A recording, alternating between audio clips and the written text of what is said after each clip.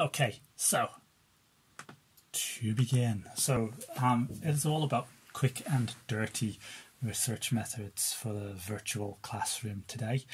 I am a teacher and I do research, but I'm primarily a teacher, and I work at the intensive English program at Tokyo Kasei University, which is a women's university in the north of Tokyo. So as I said, I'm a teacher researcher, but primarily a teacher. My main areas of interest are phonology acquisition, and I like straightforward methods for the classroom for the other aspects of my teaching. And this will hopefully become clearer as we progress through this talk. Okay, so I'm going to be looking at motivations for using kind of naive methods in classrooms and virtual classrooms. I'll look at some example problems, and this is not like problems you'll face, but more like the kind of problematizing of our classroom practices, and then the results that you can gain from carrying out these kind of naive research methods. So, the motivations, and there are a few of these actually. So, if we look at our classrooms, well, there's got to be some reason to research it, and one of the reasons that kind of drove me to do this talk is that there's a lot of talk about people never been trained in pedagogy in their PhD programs or in master's programs and things, unless they're actually doing an education-based degree. But when we're teaching, there is always room for improvement. It's pretty much the same as anything that we do, but we can't really do that unless we're examining and reflecting on what we're doing. So if we can look at our practice and make it more effective, it's going to be more satisfying, not just for our students, but also for ourselves. Because if we're teaching, presumably we kind of volunteered for this kind of role, and therefore if you want to do something, then surely you want to do it properly. So that's my motivation for this. Also, why research the virtual classroom? Well, it's mostly new for us. Nobody's really kind of accustomed to teaching online a lot, usually. So if we conduct these kind of inquiries to us, to ourselves, then it will help us if or when we have to do it again. And I'm not thinking about another kind of massive global pandemic. I'm thinking about the mundane kind of things like snow days, or, you know, if something happens and you can't actually get on site to teach, then presumably somebody can help set something up in a classroom for remote learning or something similar. So we can get around the inconveniences that keep us from face-to-face teaching. I'm noticing the chat boxes, and yeah, some lovely comments there. Yeah. So why use naive methods? Well, the main ones for most people are going to be time and money. I am an unfunded master's candidate. I've already got one master's degree. I'm doing another one for the library access. So time and money are very difficult. But openness is also one more reason to conduct this kind of naive investigation. And it's easy to replicate, so we can kind of look at kind of our methodology section when we're writing up reports, if that's the kind of road we want to go down. And anybody else should be able to replicate what we did in our classrooms or virtual classrooms as we explain the kind of problematizing that we went through. So I'm going to take a look at some example problems and the problematization. So when I talk about problems, I'm thinking about when you're thinking about what you want to improve in your classroom practice, then you're usually thinking about what you're going to do. Oh, ST, I'm also a GTP. I did a graduate teaching program in primary schools in a former life. Anyway, problematizing. So we're looking at our classroom practice and we're thinking, well, this could be better. And then we normally think about how it could be better. And so one of the example problematizations that I looked at myself was the kinds of questions I ask in the classroom. So when we're looking at questions, not all questions are equal. Okay, they're also not the same. So I thought about tallying the question type that I asked. So I did this when I was teaching in junior high schools, and I kept a simple tally of display questions and referential questions. A display question is simply a question that you already know the answer to. So for example, if I say, what's the capital of England? That's a display question. Okay. A referential question would be something like, which city do you think typifies England, in your opinion? So it's an opinion-based question, so I don't already know the answer. So is there a balance there? Are you using too many display questions? Are you using too few referential questions? This could have an effect. So Cynthia Brock did research into the use of display questions and referential questions in language teaching, and she found that there were effects on the syntactic complexity. Basically, when a lot of display questions were used, the complexity of sentences went down.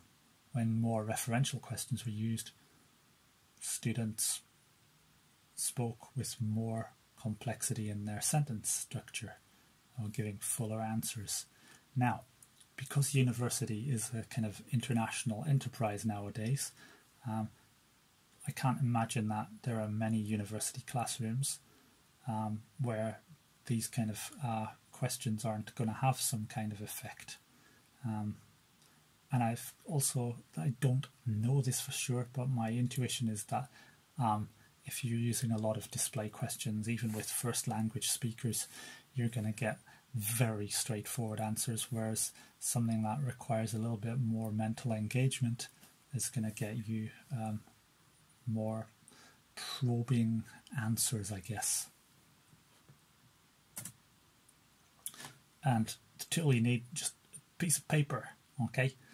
If you might lose concentration, as I am wont to do, you can voice record yourself. Most of us have several devices, and you know, even schools are usually okay about you recording yourself as long as you delete it when you're finished and the information doesn't get leaked outside of the institution. But of course, check with admin beforehand, check with your students. As I said, with my junior high school students, can I record the lesson? It's just for me to see if I can improve anything. And they were like, yeah, sure, go ahead. So that's fine. So Time, as I say, is a very important commodity in teaching, and certainly it is for students too. So who do you spend your time with is an example of this. Which groups or individuals do you gravitate toward, and who do you avoid? Who do you usually call on? And does it correlate to grades? Okay, and this is a big one. So if you're finding that you're spending a lot of time with the people who are getting the high grades, is it because you're going to them and giving them more teacher time that they're getting high grades? Or is it just another case of correlation doesn't equal causation? So you can find this out quite easily. So how we can do it is simply using video with our virtual classroom. It's easier to get the time that you've spent with everybody, and if you're interested in going more granular with this, you can use Elan for more detailed analysis. It's a tool for corpus linguistics using spoken language. However, it's got a bit of a learning curve, but it's not too difficult. Another way that you could do it is also, if you're in a non-virtual classroom, is just simply put a post-it note down each time you visit a student, and then find out which student got the most post-it notes at the end of the classroom, at the end of the class. So you can't do it by amount of time, but you can certainly do it by number of interactions. And you know, it's a simpler way. I also like to look at feedback. So what kind of feedback we give is pretty crucial in our classroom practices. Do we give unimodal feedback? Do we give multimodal feedback? That just means basically, are we giving feedback in one modality? So that is, are we giving mainly written feedback on a task? Are we giving two modalities in our feedback?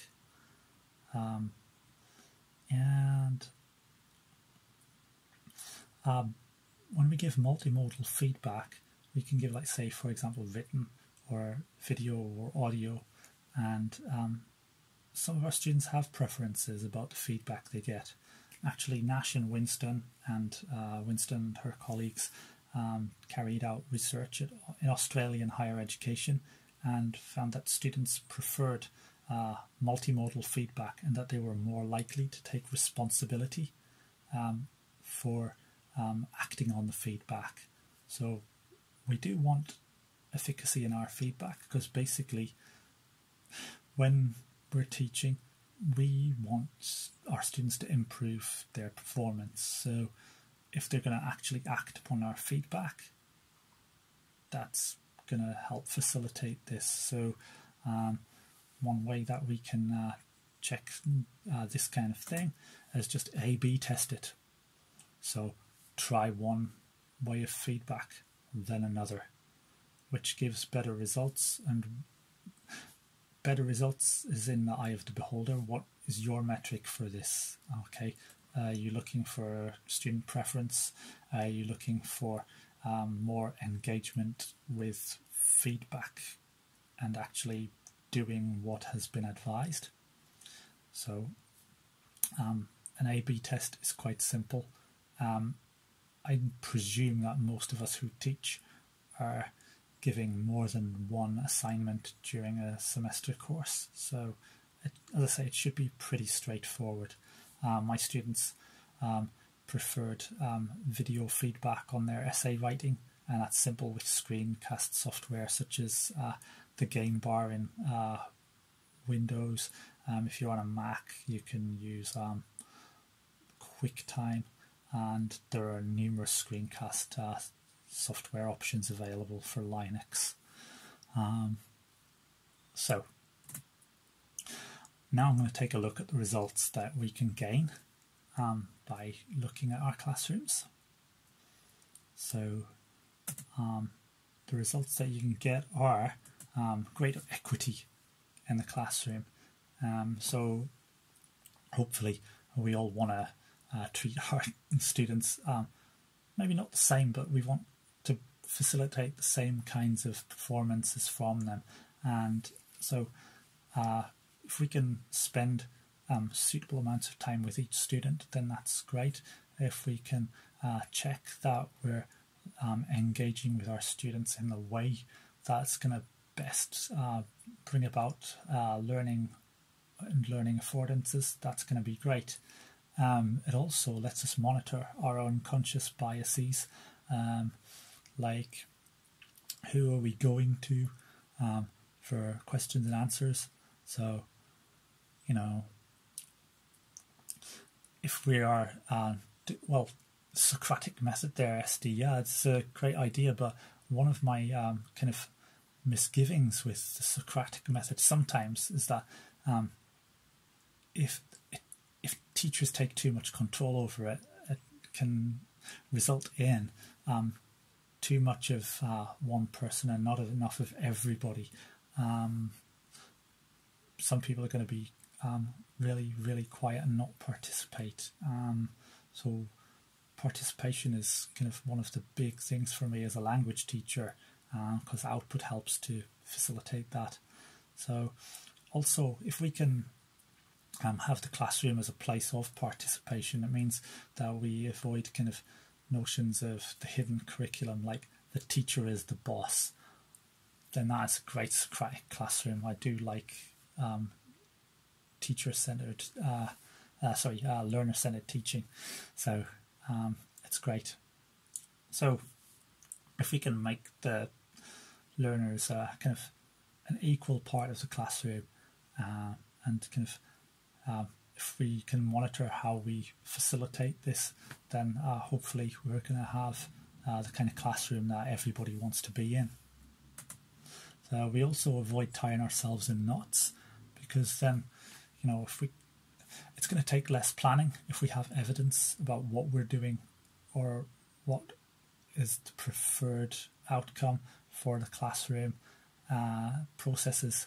So hopefully with just a couple of simple bits of paper, we can analyze what we're doing a little bit more easily. So these are the references. As I say, the slides will be going up pretty soon. Yeah.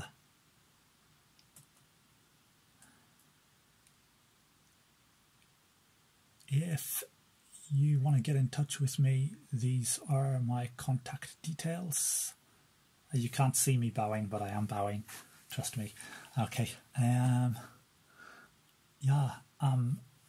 of course, I would love to hear your questions. If you want to unmute your mic, I don't mind doing it spoken. I can do it in the text chat too.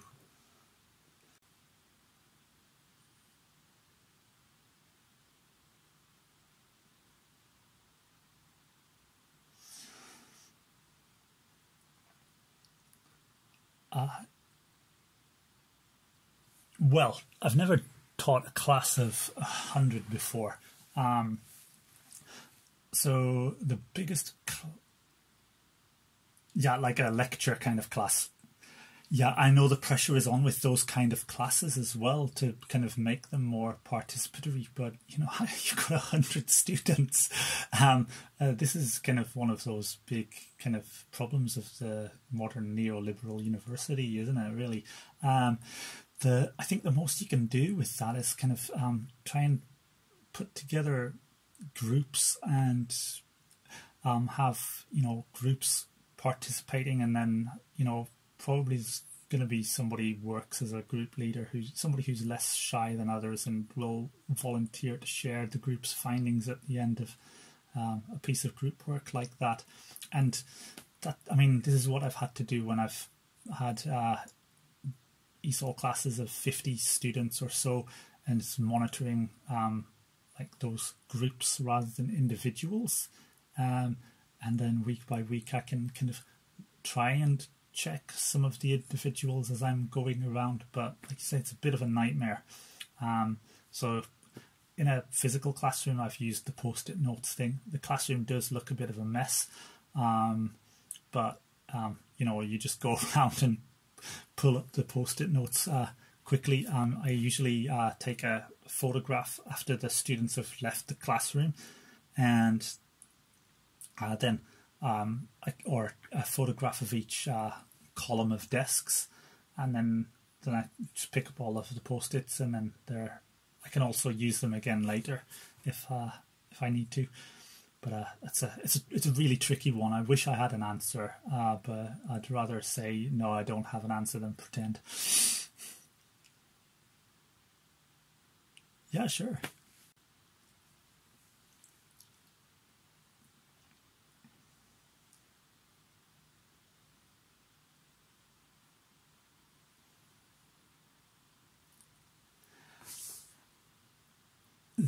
This is something I'm still struggling with sometimes, and it totally depends upon the class makeup, to be honest. A lot of students, certainly in my context, there's a lot of monolingual classes actually now, entirely Japanese students, and a lot of students don't want to have cameras on. And I can understand that. Nobody wants to see an unmade bed. And, you know, I wouldn't be making my bed very often if I didn't really have to leave the room and stuff. So I think the best we can do is provide the affordances. You know, I think as teachers, sometimes we try and take responsibility for things that actually aren't our responsibility. So we have to, you know, say to our students, you know, this is kind of what you've signed up to do, you know, that there's some kind of evaluation involved in the course. So I can't evaluate silence if it's a spoken task or assignment. So, but if we can make the work as meaningful as possible, and that's usually some kind of simulation of a real world kind of task, then that should hopefully be a bit more engaging for students. But again, everybody has different agendas in a classroom, and you know, at the university level, everybody is an adult, so they get to make adult decisions, and sometimes that is not participating. You know, sometimes people have had a really crappy day as well, so it totally depends. Some students are really gregarious online, and some just really don't like the kind of environment of shouting into the void when everyone has their cameras off. Much the same as teachers. So it totally depends is the short answer to your question. Cheers. Multimodal feedback that's been successful for me, just to address Rusty's question. Screencasting has been really useful for my students, they said, because basically they sent me an essay and I just took a screencast as I looked at their essay, my first impressions of it. So looking at things like document formatting, spacing issues, indents and so on, then also looking at grammatical organization, vocabulary use, and even kind of use of things like the spell and grammar checker in Google Docs or Word, and it's been really useful because they can see it in real time. They see the cursor moving over it, whereas even a commented document, it's a little bit harder to understand, and the flow of information is a lot easier and more intuitive, I guess.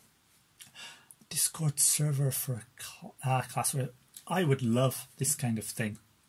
I've tried to do it in our LMS with Moodle, just having a kind of water cooler chat forum, and yeah, it's not a place that students like because it's monitored. You know, there was an article went around the internet by a guy who's a PhD student, and basically no more cop shit in the classroom or something.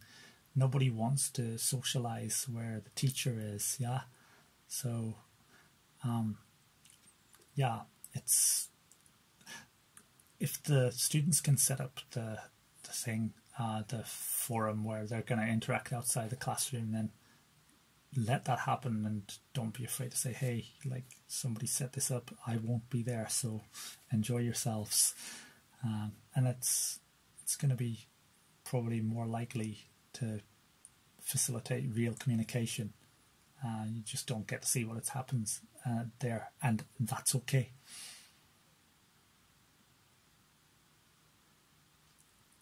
I like that. I'm not here unless you at me. Yeah.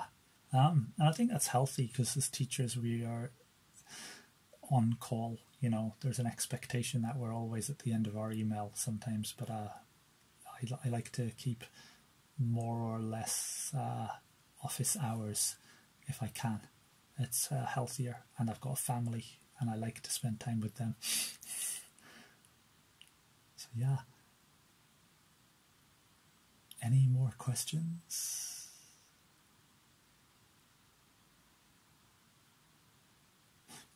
Then I would like to thank you all so much for your time. And thanks for putting up with my technological ineptitude. So just once again, I will share my contact deets with you. And thank you so much. It's my pleasure.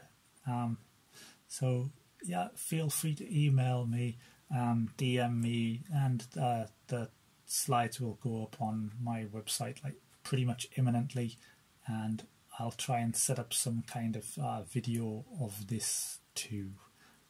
Thank you. Cheers. Bye bye.